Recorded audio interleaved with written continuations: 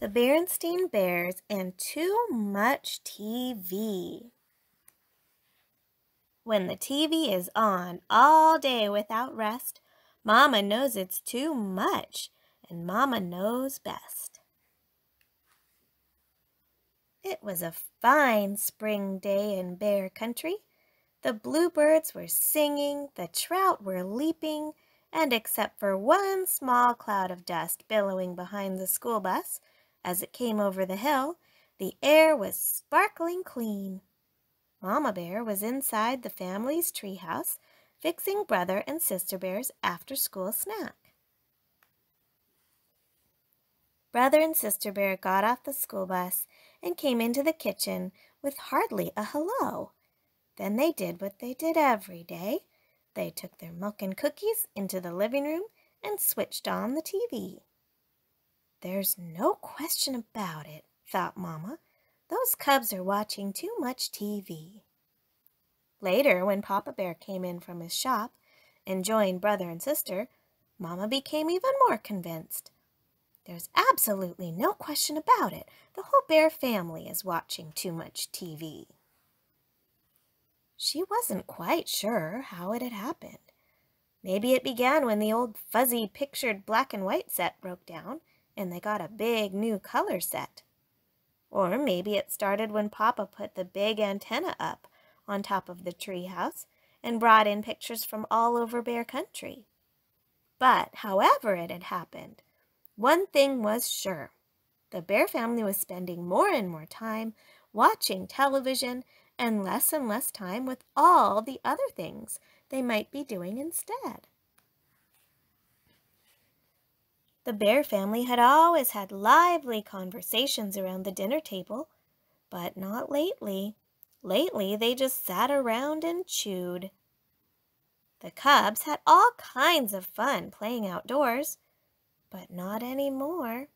They were too busy watching Nutty Bear and the Bear Stooges.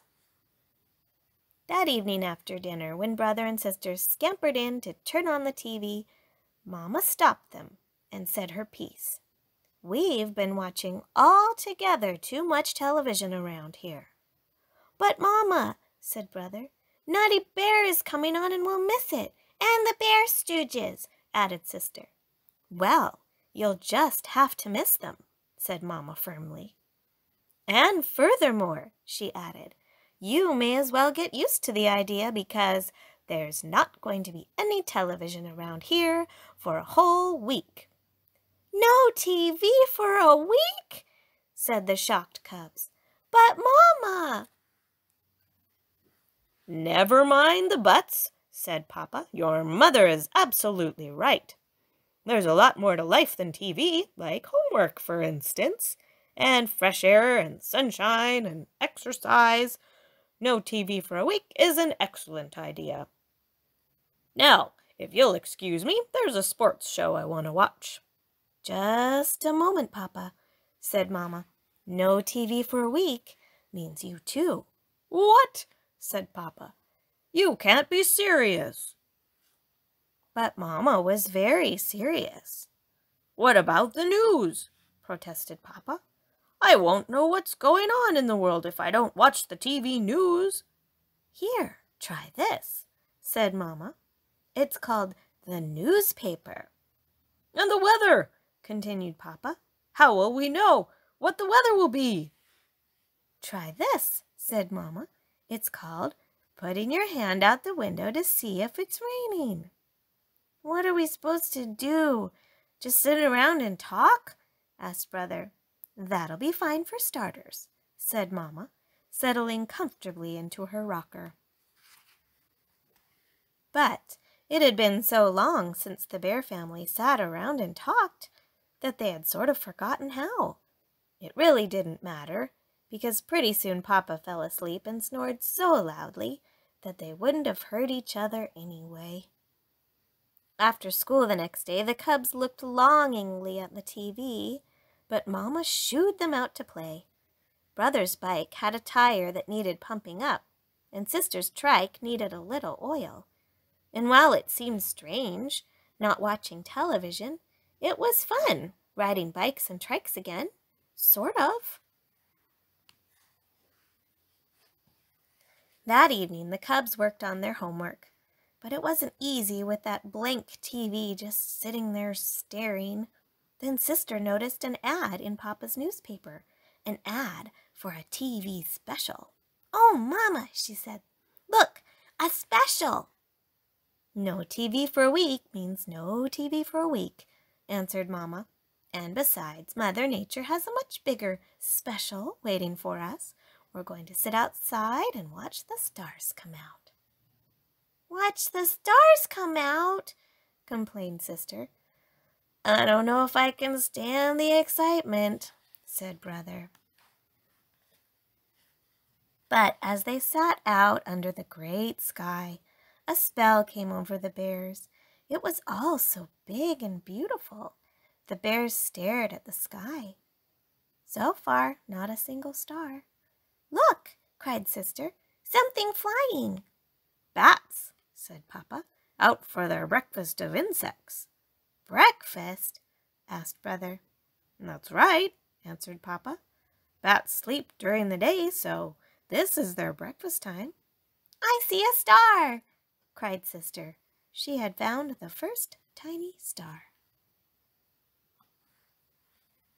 Soon there were others, and after a while the whole sky was full of stars, and it was very special, more special than anything they'd ever seen on TV. It was a sharper picture, too, and a much, much, much bigger screen.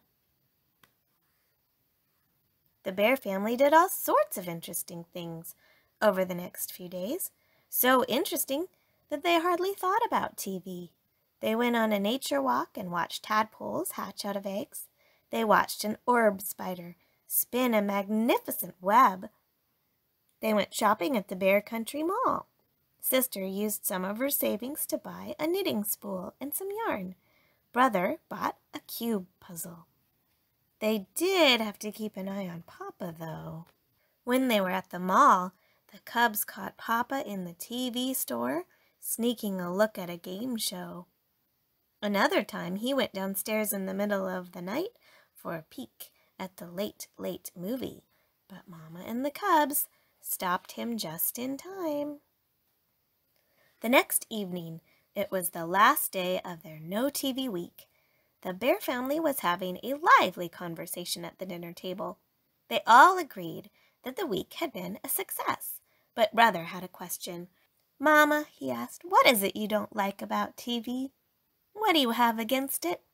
"Goodness," said Mama, "I don't have anything against TV. I like it. What I'm against is the TV habit, sitting in front of it day after day, like old stumps, waiting for dry rot to set in." "Well," said Brother, "tomorrow I'm going to get a whole bunch of snacks and watch TV all day." "Me too," said Sister. "Me too," said Papa.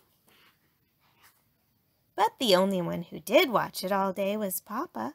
Brother got interested in his cube puzzle and finally solved it.